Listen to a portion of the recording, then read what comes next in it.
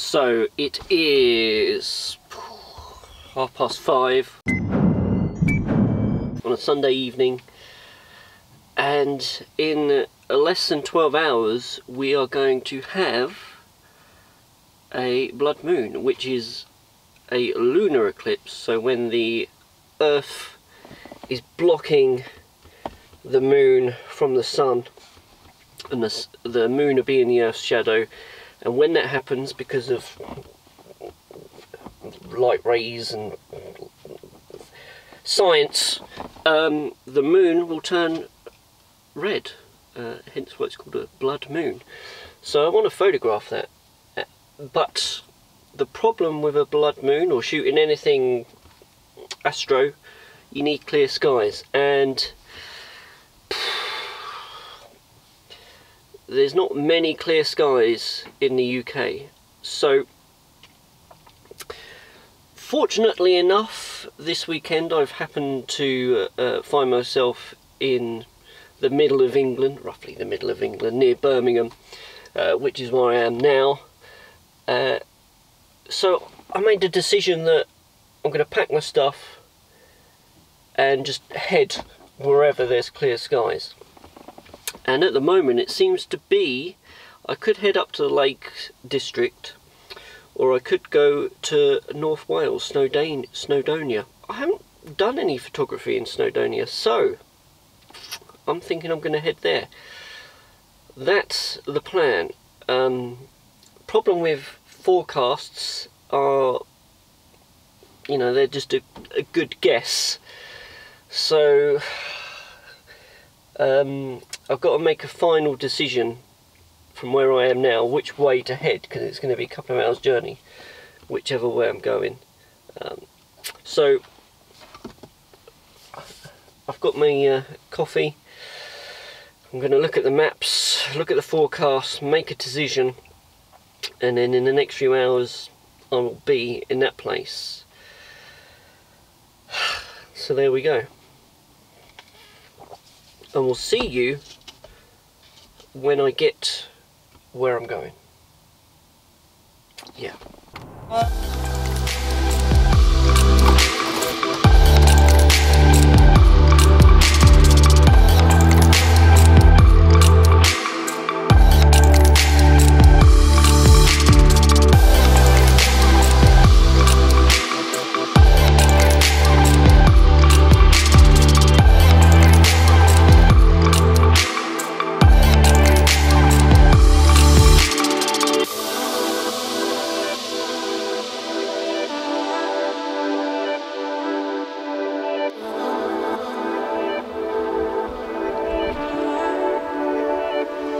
I don't know how well you can see me, because it's like 9 o'clock at night and it's pretty dark, but this camera is something else when it comes to picking up some light from nothing.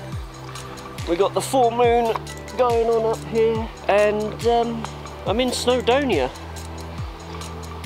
Obviously it's very overcast.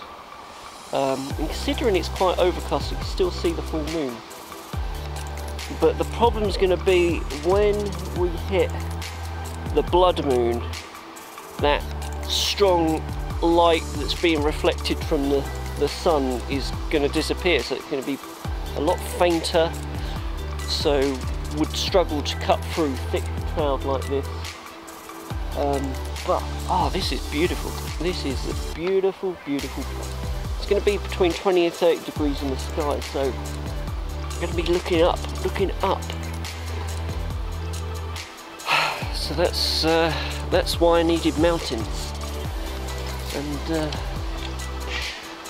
some beautiful mountains here, that is for sure.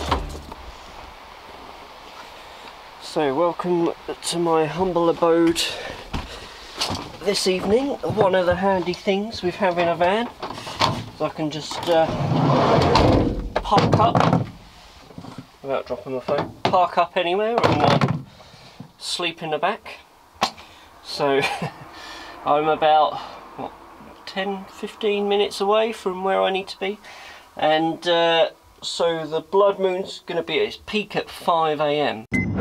So I want to get there for about 3, half 3. So I'm going to get a few hours kip in the back of the van, and then up early. It is like 2:45 in the morning, and we have been treated to some most beautiful clear skies with the full moon up here. Perfect, absolutely perfect. In fact, you've got some smattering of clouds around the tops of the mountains, which just adds that little bit of and it is freezing cold, but I tell you what, there's nothing like that feeling of being super cozy warm in your sleeping bag. It's just cold around you. So you can see the problem here. We have these massive mountains tripping just here, but the full moon, the moon is way up in the sky. Obviously it's coming down, it's on its downward trajectory now. In about 2 hours, when it reaches its peak, it will be lower down. But I'm going to have to get near to this mountain to really, so I'm not just got dead space. So that's something I'm going to have to play with. I'm just kind of travelling up and down the road here, kind of working out where best to park and set up the camera. But mamma mia, this is a crazy nice beautiful morning with the amazing potential for the blood moon. Mama like.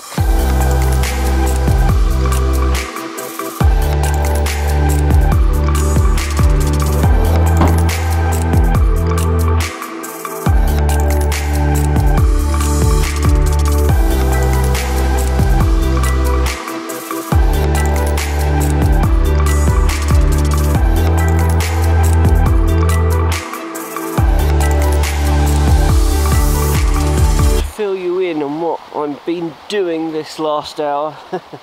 So I've come up onto this little mound and I'm overlooking the valley here. We're starting to have a partial eclipse going on. We're about 1/3 of the way across of the moon eclipsed, and I'm just kind of looking around for foreground compositions that can include the mountain on the left, a bit of the valley and the mountains on the right, and then the moon as it comes down in the sky.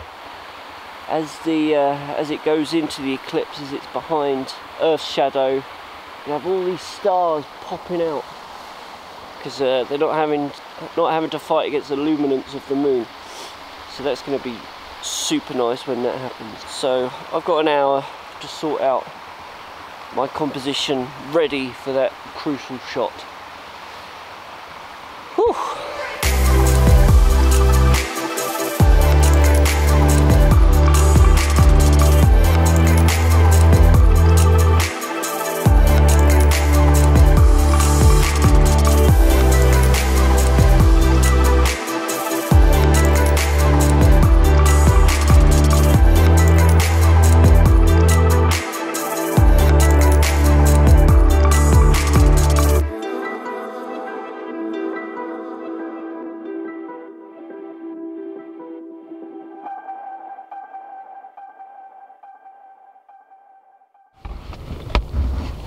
Captain's log. Oh man, 0 degrees C, and basically when that full moon went away, the temperature just dropped, and I'm layered up. I've got like 3 pairs of trousers on, basically 4 or 5 layers up the top here. Hats, you know, gloves. Although the frustrating thing with wearing gloves and cameras is they don't really mix well, so you tend not to wear the gloves. And yeah, so warming up. Blood moon is not, I mean, it's beautiful, don't get me wrong, it is beautiful, but it's I was expecting it to be kind of brighter, but then I suppose that's the internet for you, false kind of ideas it gives you. But anyway, enjoying this. It's 20 past 5, the engine running, the heated seat is on. Let's give this 10-20 minutes and see what happens. Oh, right, I just went for a quick 10-minute drive, warm the vehicle up, warm me up, hopefully warm the camera up, because that A7R II stopped working, and it is 5:39 and the blood moon finishes in 4 minutes. Right, I'm going to shove this 35mm 1.4 on, because that was just before the camera gave up. I was getting the best results with that. And then I'm not going to bother recording anything because I haven't got the time. So quick 10 minutes and then back to the van and then sunrise. Okay.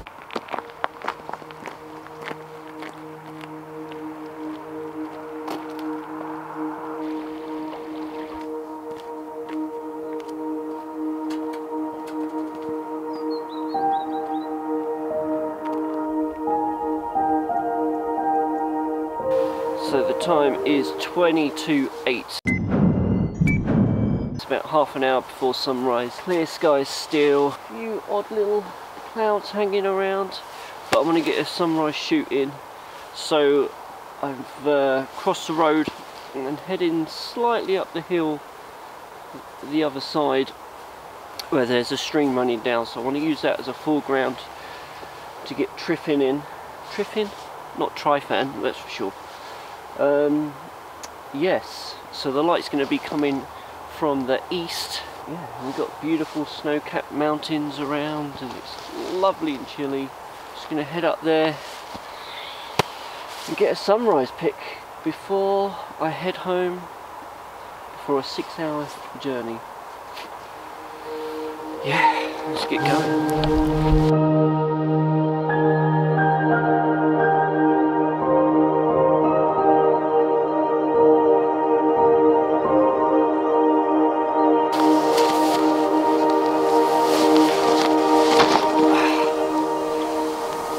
So I've got myself a pretty nice looking composition already. I've only come up, it's like a 5-minute walk from the car, and we have a stile here going over this beautiful wall, and then boom, mountain range, snow-capped peaks, you know, some farm buildings for interest, these rocks here, just adding something to the foreground. So yeah, I think I'm going to work with this. That sky over there is looking, it's hitting the tops of the clouds there. It's almost pure fire, but it's not. It's a pinky red that, and if it can just hit the top of the mountain there, this will be a good night and morning. Right, okay, composition sorted. Came up a little bit higher, that means I'm looking down more on the foreground interest of this big rock, this stile and the wall, looking over a bit more of this land, the midground, and then whoosh up into the mountain. These few clouds are just pink and beautiful. What I've decided to do, go portrait, and I'm probably going to pano it, and then I can decide if I want it as a pano or just this one shot. At the moment, with 10 minutes before sunrise, I am doing it at f8 ISO 50, and I'm underexposing by about a stop so that nothing's clipping on the histogram, neither the highlights or the shadows. And so that gives f8, so that gives me 2.5 seconds. So see how we do with that. Right, Right, we're not quite sharp enough on the mountain, so I'm gonna shoot up to f11. That's a 4-second exposure now. There we are, beautifully sharp on everything. Right, so let's start panoing.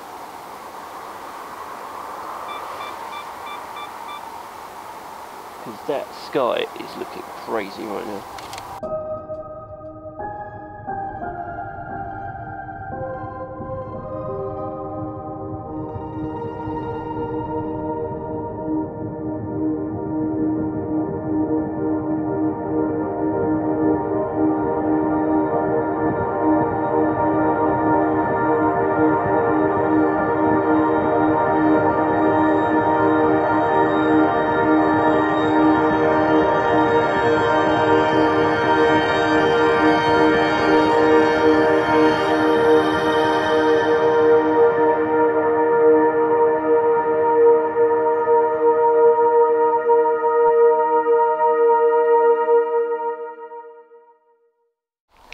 Typical, isn't it? Just want to do a final bit to camera and the battery dies. But saying that, the batteries, these new Sony batteries, they last so much longer. And so I filmed all last night, this morning, up to just then on one battery, including the fact that it was running in sub-zero temperatures most of the night. Got to give it to that, and the camera didn't pack up like the A7R II did.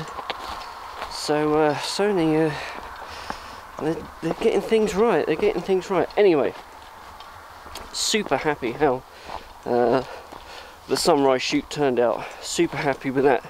Know I've got some good images there. Regards to the blood moon, I don't know. I had a quick look earlier, and I think they're going to need some work. There's no kind of standout image I can see. I think there's going to be a bit of